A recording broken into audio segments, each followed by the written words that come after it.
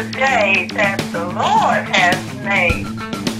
We shall rejoice and be glad in it. Hallelujah, hallelujah. To God be the glory for all the good things He's done in our lives. Hallelujah, praise the Lord. Love you. God bless you. Hey, I know you're going to enjoy this session that we had this week. I have broken it down in parts, part A through B or C or E. But the bottom line is, we're talking about the fact is that Jesus woke Christians. And the fact is that God, this world, has blinded the minds of non-believers. So we need to be able to teach the gospel of Yeshua's way and show everybody that we are awakened. We're no longer blinded. We are supposed to be able to preach the gospel, spread that light so that others can see. Rise and shine, for the light has come. Enjoy this segment. I know you'll love each part that comes up. About 2 hours when we did the whole thing. So we broke it down in 25 seconds and so forth, so that you can enjoy. I thank you for listening, and I hope you enjoyed this week. And remember, Yeshua, which is the Hebrew name for Jesus, is Lord. Amen. God bless you. And I'll see you when I see you. Bye-bye. My point being is, people say that God made Adam and Eve, not Adam and Steve. Right. And that people weren't born certain different ways other than what God designed. Well, God didn't design a murderer. No. That's not what he designed Adam and Eve. Now, after that fall, that was not God's design. There was something added to it that corrupted it, that made it that like your computer. If you add something to it that's corrupt, it will not operate according to what the design of that computer was.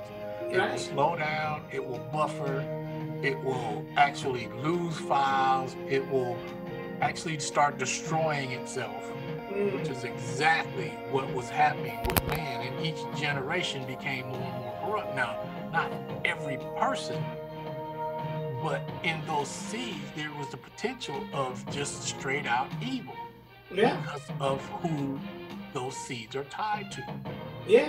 Now, the thing that fascinates me is you don't hear about Adam and Eve doing any more sin. No, you don't. You don't hear about that. No, you didn't. You hear nothing about those two characters except for the fact that they conceived more children. Yeah. That was it. And he lived 900-something years. Yeah. So, there's a lot to be said when people say, I was born feeling this way. You might want to believe it. I was born feeling like I was a woman. I was born feeling like I was a man trapped in so on and so forth. Because things weren't killing. Remember, go on, use that the conversion of nature. Yeah. The lion. The scripture said children that are born that just start killing animals. Yes, sir.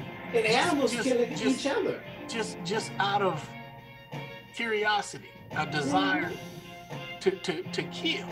And they say, well, he was killing birds and squirrels and stuff, and mutilating them and putting them up in boxes, and stuff like that. They have curiosity with that, and then grow up to be a mass murderer.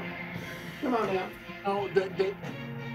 You can't say that God didn't birth that person out that way. Exactly. And God didn't. No. He was born from the seed of the seed. Yes, sir. And if think about even nature. Nature wasn't attacking man, right? Nature wasn't even attacking each other. Yeah. Everything was, all the food was based on, really we're all supposed to be vegetarians, really, because that's what the food he was giving us to eat. Yeah. And then, we became predators and prey, right? Yeah. That's the Adam and Eve would have survived in that paradise, and if those animals were acting the way they were built to act, right? Lion, tiger, and bear. Authority over those animals as well. So we lost our authority then. Yeah. Yeah, we lost our authority. And now a tiger can kill you, a bear can kill you. And you ever seen the ones that have been domesticated? You like a lion or something? They just love, Yeah. I don't know if you've seen something there's like still there's always that instinct that's in them. Is in them. But that people that get but hurt you see from, that, yeah. I know you can. I'm just saying the fact that you can see where they can be loving, Yeah. They won't even eat your dog because they've been taught that way. Yeah. But if you go back to the natural instinct, they'll go back to learn to be killers. And they'll be vicious on how they kill. But that's just how it is. I'm just saying. So we as Christians, I mean, to change this whole title thing, then wake up. Christians need to be woke. Because we must be asleep if you're not doing the gospel. If you're using, I think that, by the fact you think about it in Galatians, he said, who be with you? Yeah. Ooh, wake up, y'all. Hey, somebody like, if brother asks, what? Give some more on that one. I'm gonna go and look it up and put it on the screen. Because that's what we need to be awake. Maybe the title need to be "Wake Up Christians," or Christians need to be woke. Where's that at? I'm gonna find it. You go and spout it. It's in Galatians. I think it's Galatians 3 or Galatians 1. Because he started off talking to them. Let me see. It's a Galatians. I think Galatians 1. I think when he actually started trying to go over this the whole chapter is about basically wake up. Yeah, but that word, I just want to look up that word. I want a better understanding of that.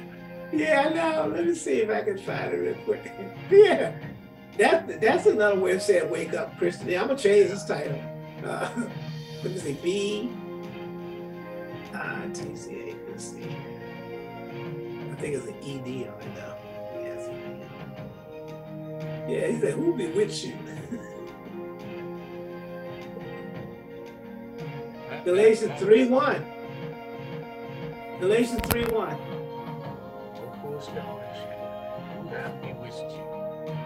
Yes. That is. Who put you to, hey, look, I'm using a better word. Who put you to sleep? Fascinating. False representation. Woo! Who has fascinated you with philosophy, basically? Yeah, basically, yeah. Yeah. Why are you wasting your time doing something that is opposite of the word of God? Why are you sitting there with your hate messages and don't even recognize it? That's the sad thing about it. I did send you that. I sent a text to you and Jerry about that fax check. I said last week. Did you remember he was saying about the vaccine? Oh yeah. Yeah, and I forgot to. I sent y'all the text saying, where's the source of that? Because we had just finished talking about the gospel. There's going to be so much information out there both ways, and I've been saying it has to be, because the father of lies has to have his lies out there, because the truth cannot stand unopposed. And he's saturated in it, yeah. Yeah, so there's going to be information that's going to be both ways. I'm pretty sure he can come up with some information saying the opposite. But the bottom line is we need to stick with the gospel. I know it. And allow the Holy Spirit to lead you in the direction you need to take. Well, and the thing, I think a lot of cases they do that because it pulls on their emotions. You know, that's all they're trying to do is try to. I think the woman caught an act of adultery. It was all about the emotions that was driving all those people. Think about that. Why would you? I don't know. We haven't seen one before, but we seen some pictures of stoning, right? That's a very brutal. That's a very, to me, is lack of compassion. Well, to stone somebody. If you have a compassion for the law, then you can't say it's a lack of compassion. I think that people just get caught up into a sense of what? Just, I don't want to say flesh, because it although it is your flesh, it is a form of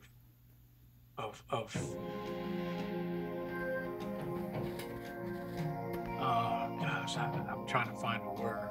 But anyway, when you know that the law says a thing, and then the form of dealing with that is to stone, and you have an opportunity to walk in that. Most people in a mob mentality will join up and start doing things like that. They may not even have that desire to want to stone somebody, but once they get riled up in it, you know, you get caught up into that emotion, then you'll find joy in doing that. Pleasure, joy, or satisfaction, some form of satisfaction in doing that, because maybe they think they're doing something that's pleasing God. Exactly. But the scripture even said that too, didn't it? The scripture said they're going to be some killing you that think they're doing it for God. Yeah, but the problem is that wasn't their nature prior to that mob coming, prior to being tied to that group of folks, because the initial group of people had an ulterior motive that spread like a disease to the rest of those folks who came up, you know, and was willing to partake of this action. And so thinking that they're justified, you know, but not truly understanding the fullness of what was going on, and then getting caught up in that moment. And when you think about it, how often does that happen? What is it that we miss when these things come to pass? Because I'm pretty sure there's when these people are out beating up these homosexuals and killing them, you know, what's going through their minds? What's going through their mind? And I'll think about I'll think about it was two things came up. First of all, I'll use an example. That was mob mentality that attacked the Capitol January 26th. I mean, January 6th, 6th January 2020, 21 or whatever it was, because they were led by the mob mentality. Most of the people didn't go there with that intention in mind. Yeah. Especially the busload of church people. Nobody in their mind knew they were going to actually attack the Capitol, right? It's just weird. But one of the things I just thought about, I want to see if you thought about this. Remember when we talk about when the presence of God is in a worship service? And I know you've been in where you felt the presence of God, right? I think that a mob mentality is the reversal of this evil spirit manifesting itself. Yeah. And those people are caught up into when you put it in that format, it makes perfectly sense, you know, because it is spirit based, you know, it is spirit driven.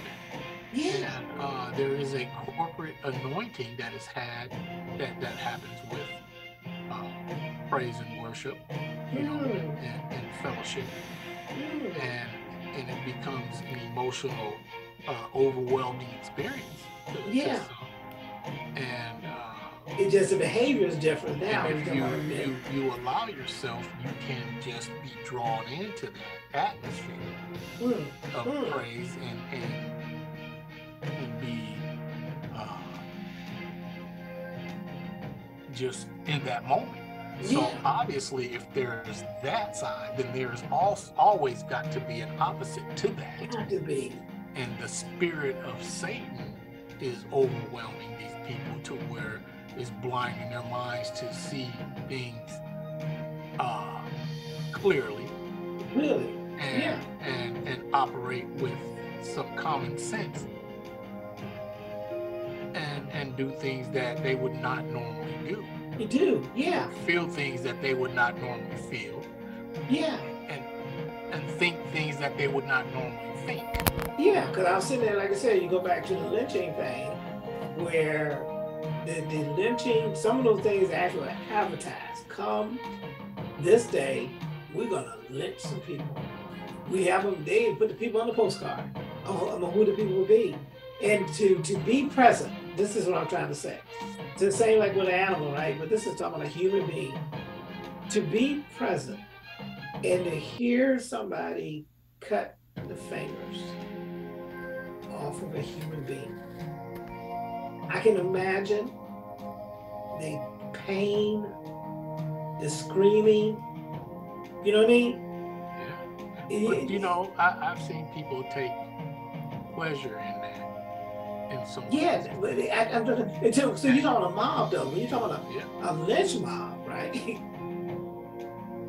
To do that, I'm just talking about that type of lynching. Yeah. Who would take pleasure in cutting the finger? I mean, okay, the person was actually cutting. You talking about the person cutting the finger, or the person was listening? I think everybody is caught up in it. I think some people have a sickening feeling behind it, but because the mob is there, they just go with the status quo. You know, because you had to imagine that somebody in that group, because you know, one of those photos talking about a little girl looking up at a person who just been lynched. Yeah. And if that was a puppy, you know, somebody said if that was a puppy up there, it would have been a painful thing for that person to see. There was a human being up there. And yet the person was able to see it. That's called blinded. And we're talking about sometimes a whole city, a whole town, you know? And here's that scripture that, just we'll wrap it up with this. Here's that scripture you and I were referring to. Get this out of the way. Let me bring it up 1 second. I gotta come back off. Here it is. Go and read that for us here. Because we talking about people, y'all need to, I think a title could be changed to, what should be Christians wake up or woke? Christians be woke? Christians. I don't know what a title for this is. Well, the original title was, how can you hear the gospel and then go hate? Yeah. Right? The point is, if you did hear the gospel and you went to hate, you were asleep. You were not woke. If you didn't hear the gospel when it's being taught, then obviously Satan has his blindage. Yeah. There's a control that has not been overtaken. Yeah.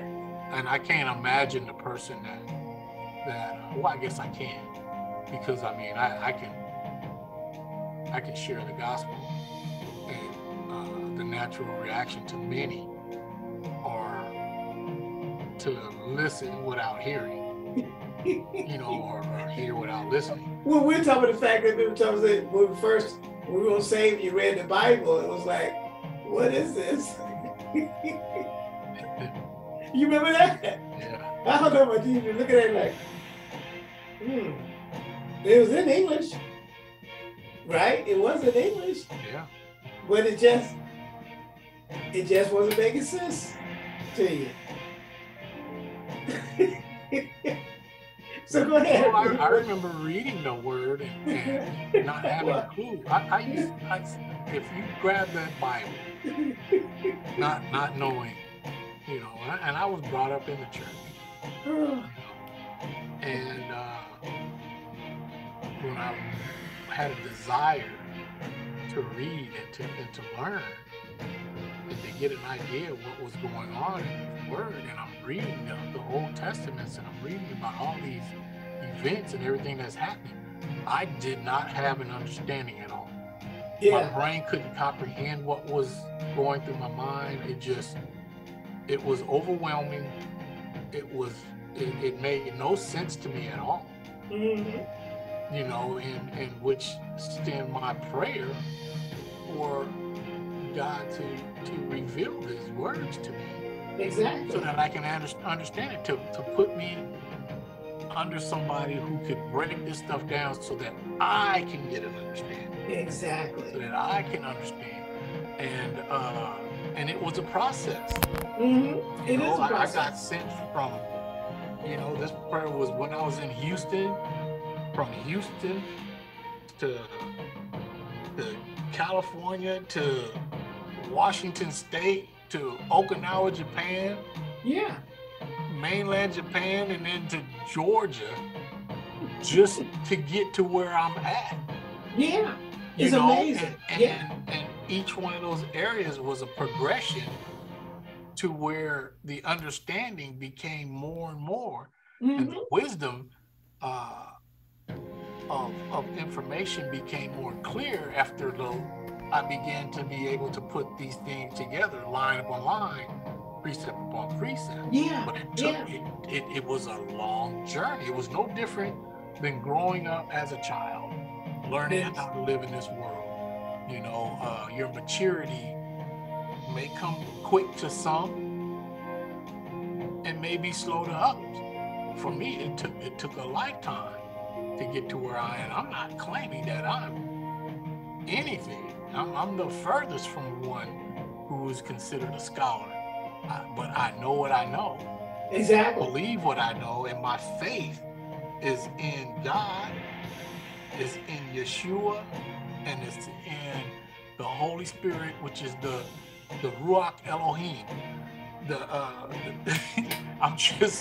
I am committed to that, and my belief is that everything that is needed for me to live this life is given to me by God through Christ, with the information being explained and expounded on and made clear by the Holy Spirit. The truth lies there. Yes. And until you understand that your covering is not your pastor, it's not a teacher, it's not anyone wrapped in this flesh, it is the Holy Spirit that's going to reveal exactly what Christ wants you to know. And when your faith is tied to that, then the understanding of God's word to the point to where it is clear to you, where you can stand on it. You can stand on that wall no matter what faces you. It's tied to that. It's tied to that. And that's it, people. That is it. That is it.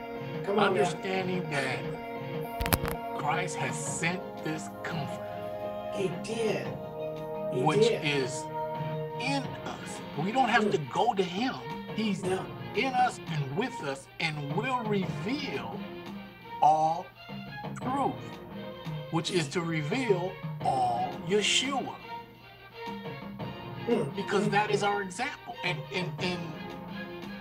you know, it used to fascinate me to hear people keep telling me, you need a covering. You need a covering. And it would just blow my mind. Hey, look, I think more equipped than the Holy Spirit. I think it falls in line with what that scripture that you want to read to me, because a lot of us been bewitched. Yeah. A lot of them have been put to sleep. A lot of them have been blinded. And then these preachers have been blinded, they keep passing on to the next group of people. And how can you, remember the scripture said, how can you hear without a preacher? And how can you get a preacher unless they get sent? And some of them have been sent, and then they got bewitched. Yeah. Go ahead and read that for Galatians. Woo. Okay, Galatians 3:1. O foolish Galatians, who hath bewitched you, that ye should not obey the truth, before whose eyes Yeshua have been evidently set forth, crucified among you. Not obey the truth. Who did that? Go ahead. This only what I learned. Received ye the Spirit by the works of the law, or by the hearing of faith? Are ye so foolish? Having begun in the Spirit, which is what you just said, made perfect by the flesh? Wow. That says a lot. Something. Galatians 3:3, it says a lot. Are you so foolish? Having begun in the Spirit, you are now made perfect by the flesh. And there is a lot of the teaching right there. Right there. You get people through the Spirit into their body, and then you try to perfect them with philosophy and wisdom of this world and things that are tied to fleshly things. But anyway, let me finish reading. Have ye suffered so many things in vain? In vain. In vain. If it be yet in vain, he therefore that ministereth to you the Spirit and worketh miracles among you, doeth he it by the works of the law or by the hearing of faith? Now we know how Yeshua was trying to walk and teach in a manner for people to grab a hold of faith. He was looking for it. He was searching it out. And he was astonished when somebody who was not of those he came for had so much faith. This is the day that the Lord has made. We shall rejoice and be glad in it. Hallelujah, hallelujah. To God be the glory for all the good things he's done in our lives. Hallelujah, praise the Lord. Love you.